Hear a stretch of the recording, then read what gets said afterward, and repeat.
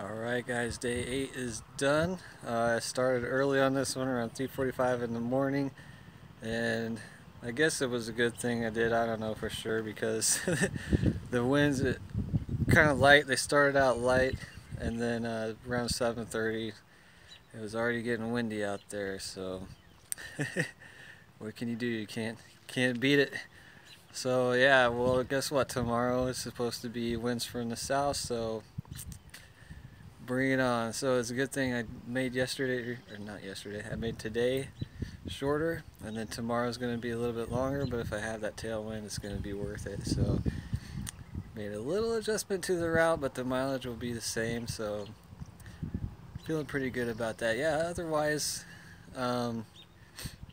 mostly crosswind, cross headwinds. There's a few sections of headwinds, and that was pretty terrible, so but still, you know, it took me a pretty long time just to do 145 miles, so it's tough out here. But I was saying earlier that, you know, you want to experience what it's like out here, that's what it's like, so it's kind of good in a way, I suppose.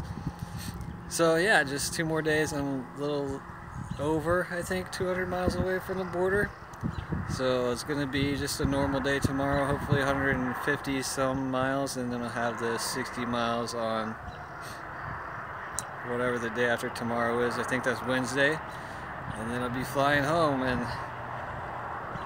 back to work on Thursday. So no matter how bad the headwind is, better than working. So looking forward to a few more good days. See you tomorrow.